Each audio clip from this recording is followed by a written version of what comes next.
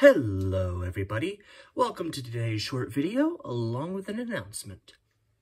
With the advent of Horus Heresy 2.0, I've been working on how this channel is going to work out simultaneously making videos for both systems, and I think I've come across a fairly manageable way of doing this.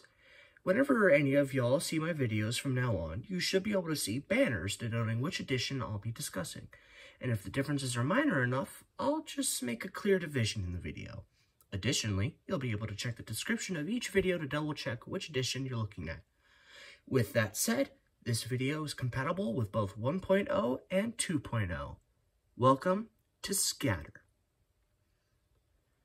Scatter is a unique mechanic to Horus Heresy, though it was present in previous editions of Warhammer 40k. Scatter occurs with various events, such as using blast weapons, teleporting, and some various other effects. What you'll need is a scatter dice, a special die with arrows on 4 sides and hit markers on 2 opposite sides.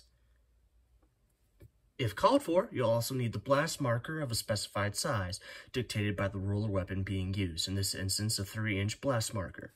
Additionally, 2 normal d6 dice.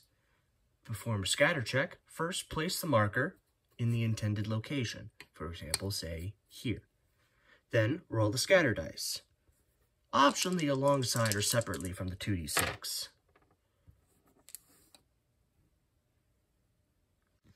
If the scatter dice rolls a hit, then the marker stays in place, and its effects are executed as normal.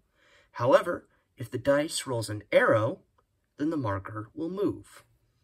The arrow on the dice will indicate which direction the marker will scatter. Do your best to ensure that it doesn't deviate from the direction that you rolled.